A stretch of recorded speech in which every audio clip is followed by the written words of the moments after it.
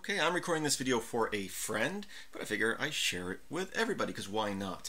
And I'm going to do this, I'm going to create a virtual server for this, so I'm working from a very, basic system rather than doing it on a system I already have set up. And I'm using Vultr services. I'm not making any money from that. This is just who I use for my servers. And the reason I do is because it only costs me $2.50 a month, although that sale seems to be over, and it's $5 a month. But I'm going to spin up a server here real quick. I can go to vultr.com and create an account, click deploy new server. I'm going to choose a location. I'm in Florida, so I'm just going to click a server closest to me. I'm going to choose a Debian server. I'll do Debian 8 64-bit. Again, the $2.50 sale is over, so it's going to cost me 0.007 cents an hour. So let's try to do this video in less than an hour. How about that? So I'm going to choose that. The only other special features, I'll give it a name and I'll just call it Photo Sorter, whatever. It doesn't really matter for this. And click deploy. That's all you have to do. It's going to take probably less than 2 minutes, and I'm going to have a Debian server that I can log into. So what are we going to be doing with this server? We're going to be using two scripts that I've created in the past. This one here, which is a PHP/HTML script, which allows you to upload files. And I just want to be aware, I'm showing you how the script works. I'm going to set up the server, then remove it. But I'm not going to be working on any login information. This script right here allows whatever user has access to it to upload whatever files they want. There's no restrictions on file type, file size, or anything of that nature. And I'm not going over any, creating user accounts and logging in. That's all separate information. But that's what we're going to go over. So this file is not very big, and that will create our uploadable script.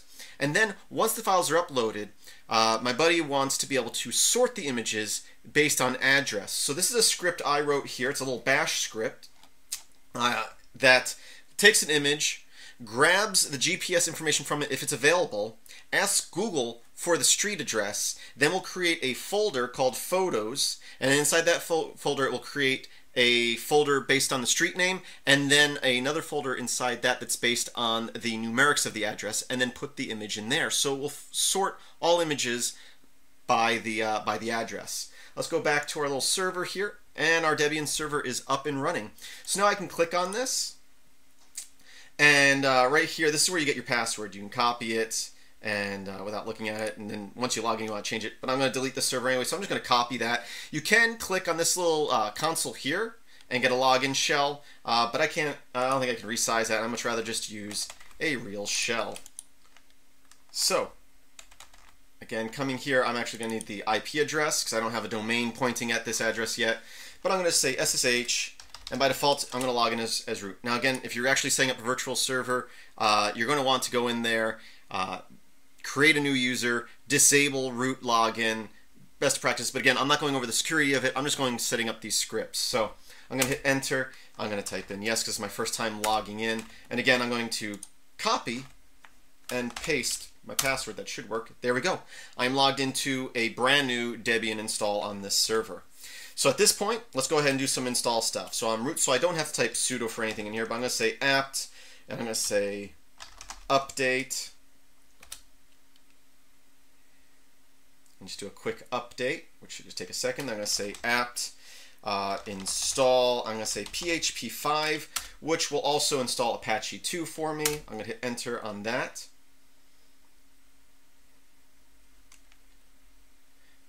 And that should just take a second.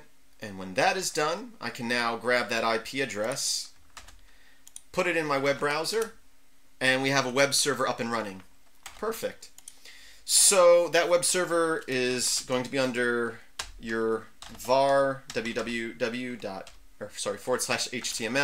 and so that's the HTML file we're looking at. I'm just going to remove that, and what I'm going to do is I'm going to make a directory called uploaded, and I'm going to change its permissions to 777 because you need to have the permissions proper for being able to upload to that folder, and it seems to need full permission.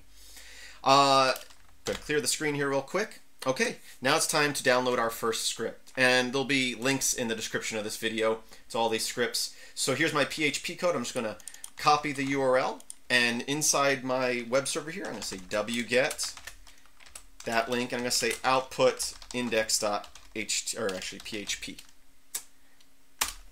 And now, if we refresh our browser that's pointing at the server, we have this upload screen. And at this point, I can say choose a file, and I can choose, this little script allows you to upload multiple files. And again, there seems to be no restrictions as far as the script goes. I have found that the virtual server that I'm running, it seems to be limitations. If I try to upload a bunch of files all at once, it doesn't work in large numbers. So you'll want to check what your server is allowed to do, and if you have to upload a bunch of files, you may want to rewrite the script to kind of do one at a time. So that's just a server thing, doesn't have to do with the script. I'm going to choose 5 of those files. I'm going to say upload. Should only take a second. We got those files there, and now I'm going to upload the second half and say upload. So that is how you can upload the files, and you can do that from a mobile device, anything with a modern web browser. Now all those images should have gone into our uploaded folder that we created. And here they are. You can see them, and I can click on them and view them. My kids at the mall, my son at Wendy's, my wife and I out for a walk. So they're all there. Now let's work on the script that is going to sort all these images for us. So that would be this script here. Again, there'll be a link in the description. There are a few things we need to install. I need to install the exiftool, which allows a tool to grab information from an image, such as the GPS coordinates. So let's go ahead, and I'm going to say apt install exiftool. Now that's installed. Now I'm going to pull this file from pastebin, which unfortunately is in a DOS format, and since it's a script, we need to convert it to a Unix format. So I'm going to say apt install DOS to Unix. Okay. Now I could put that script inside this folder, but I'm actually going to put it inside our cd usr local bin. So I'm going to go into that folder. I'm going to say wget, and I'm going to give it the URL to this file and say output, and I can call it whatever I want. I'm going to call it sort.sh, which probably isn't the best because there already is a sort command, so I don't want to just call it sort, but I'll call it sort.sh. So that's downloaded. So let's now run our DOS to Unix on that script. Boom, it's now, the characters in it are fixed. And we can make that executable changemod plus X, that file. At this point, I believe I have everything installed that I need. I'm going to go back to my web browser, or my web directory, and actually go into my uploads folder. And here are all my images. So now I can say sort.sh and give it one of these files. So I'll give it this one here. That should be the first one. When I hit enter, let's see. Oh, it also needs the BC command, which is installed on most distributions of Linux by default, but apparently not on this install of Debian. So I'm going to say apt install BC. BC is a calculator for the command line, and I've got to convert the GPS coordinates into the proper format for Google. So that's what my script uses that for. So let's see, let's list photos. Okay, so it moved that one file into the photos, so let's go ahead and move that back. My mistake for not having BC installed. So let's try running that script again. So sort.sh, or whatever you name the script, and the file. There we go. So it should have created, this is the full address right here. Inside our photos folder, there should be now this folder, and inside that folder is the numeric, and then it should have put that file in there. So if we list photos, Tamiami Trail, and that address, and we can see that file's in there.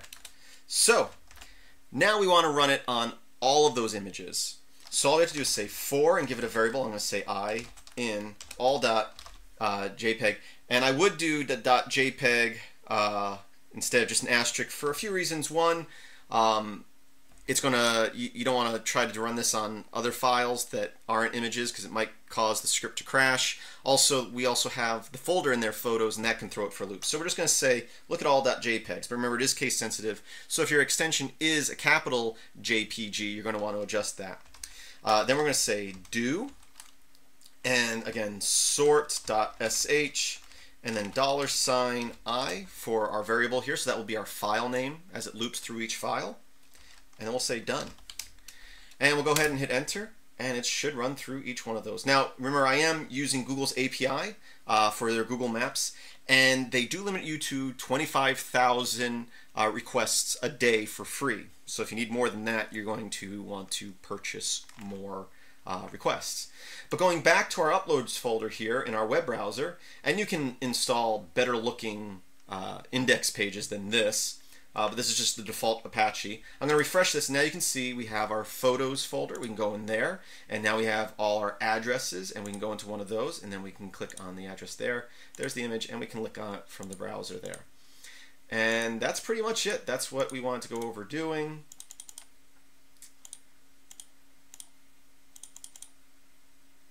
And if there was more than one here, like this one, I took 2 pictures at the same location. My son by a fire truck, my son inside the fire truck. So those images were taken at the same place, so they were put into the same folder. That's pretty much it.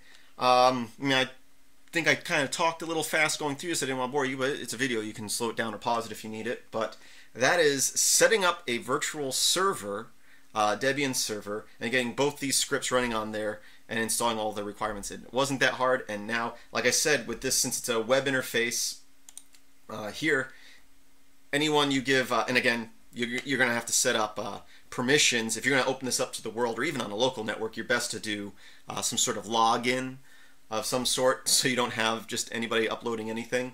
But besides that, setting this up, anyone with a phone or a tablet or a laptop or a desktop, anything with a modern browser, can now upload files to this. And as far as running the script, you can have this script for sorting them run every time someone uploads it. You can add it to the PHP file here. You can just do a system call on it if you want, or just set a cron job to run every minute that checks that folder for new photos. I mean, unless you need it instantaneously, but if you're just trying to sort files, you know, for projects later on down the line, setting a cron job that runs every minute or so, or however often that runs this, that should be good enough.